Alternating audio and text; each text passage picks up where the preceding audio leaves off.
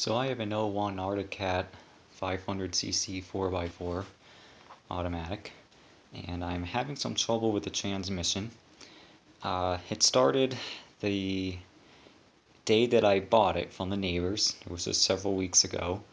I tried to pull a tree off of the trail with it, and even when shifted into low range, the machine did not have enough power to pull the tree. Traction wasn't an issue, the wheels weren't spinning, which means that something in the transmission, the clutches or the belt or something, must have been slipping. I also bought a twin to this, a manual transmission one, and put that into low range, and that pulled the tree very easily. And I thought it was kind of strange. I would have thought that if the manual had the power to pull it, this should also have the power to pull it. But I kept riding it, and it seemed to run fine until a week ago I took it out.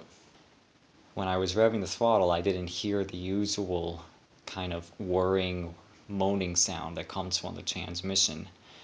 But at one point it was actually making a strange, it's kind of hard to describe, maybe like a shrieking sound, or almost like a bearing would make if a bearing were bad. And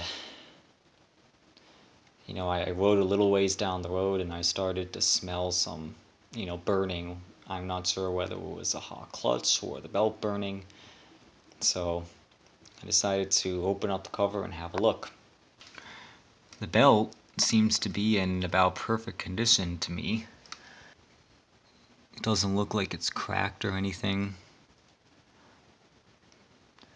The edges to me seem to be in pretty good condition. I mean, maybe they're slightly worn down. The machine only has 1,100 miles on it. So, this should essentially be like a brand new belt. From what I understand, these things will last a very long time. Maybe a few thousand miles, if not the life of the machine. And I actually did get a new belt because I figured as long as I had this thing apart, I didn't want to be without a belt if I found out that the belt was severely worn. But if I put the new one up to the old one, it feels exactly the same thickness as the belt that's on there. It feels fine on the side. For comparison,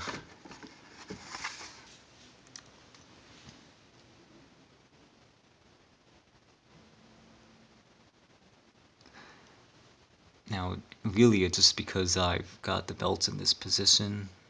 It looks like the new one is thicker than the old one, but again, it's not. I can feel that they're the same thickness. But in feeling it, you probably could see right there that some dust, I assume that it's belt dust, came off onto my fingernail right there. And there is quite a bit of that around. It's caked inside of there, inside of there, and inside of there. And as soon as I took the air duct off, there was a clump of it sitting right there on top of the belt. Now, the other problem was acorns. The mice had been dropping stuff in there, and I actually did run this after I had the cover off just to make sure that the I guess the clutching mechanisms were working correctly. And yes, that plate was moving in, or actually rather, this plate was moving out, and the inner one on the back was moving in as speeds increased, so that's working as it should. But you might be able to see back there, there's a lot of junk. And what I'm starting to wonder is if an acorn got wedged inside of one of those things and was stopping the whole thing from turning, and thus making the belt slip and making the smell.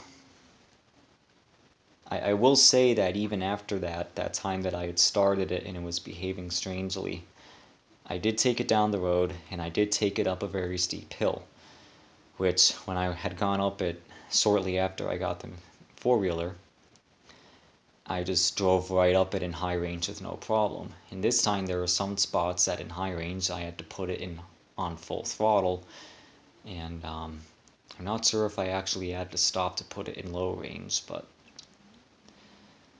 it was an issue getting up the hill.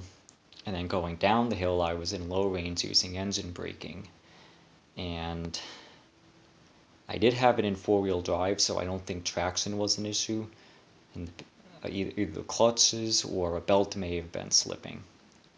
But if I'm looking at it, I just can't imagine that this belt is bad. Now, please give me a break. This is the very first time I've ever actually dealt with a CVT. So if you're looking at this and thinking, I'm such an idiot and that's clearly worn down, you need to replace it, well, please just, let me know with some gentle criticism, and I will do what I need to do. I'll replace that belt if I need to, but right now I just can't justify it. So my plan for right now is tomorrow, when it's light out, I'll clean out all the rest of that, take it outside and blow it out with the air compressor, put it back together, and perhaps some of the junk that the mice brought in was just interfering with the movement of everything. The only other thing that kind of concerns me is if you look at how nice and shiny and smooth that shaft is as compared to that one. Now, if you come over and look at the bearings, that one down in there is clean. You can see, I assume that's a little bit of grease down there. When I turn it, there are no noise and no play in it. But same with the one down there, which correlates with this shaft. That looks weird.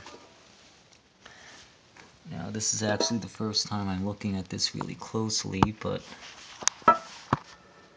looking down in there, I'm starting to suspect that actually that bearing might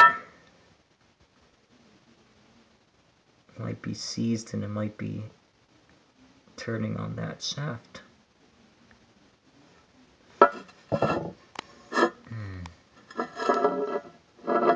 So maybe I have to replace that. You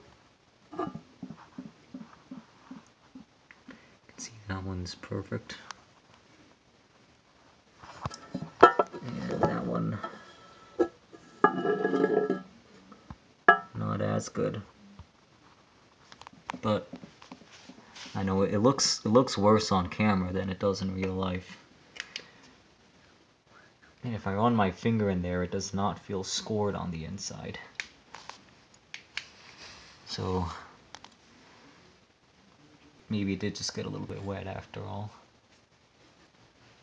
I don't know, any suggestions for next steps would be appreciated. Thank you.